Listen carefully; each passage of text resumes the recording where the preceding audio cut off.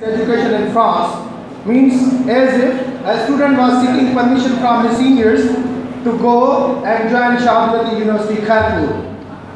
What must be the commandments from the parents?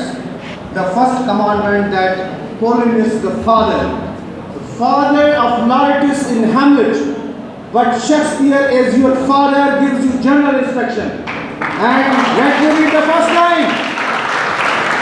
The very first line of the dialogue, very thought-provoking, sir. And don't take it as a drama. This is not drama, this is reality. I know, for while I was joining the university, some might have instructed me like this.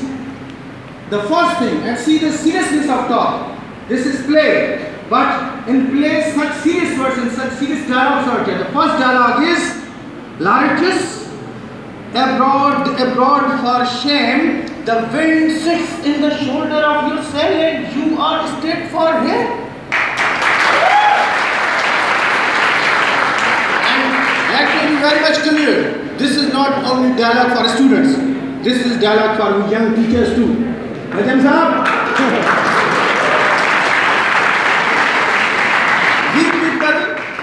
we people prefer to stay in our homes.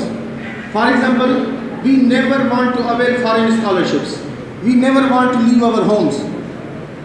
Shakespeare, through the mouth of Polonius, tells us that it is a matter of great shame that when winds are favorable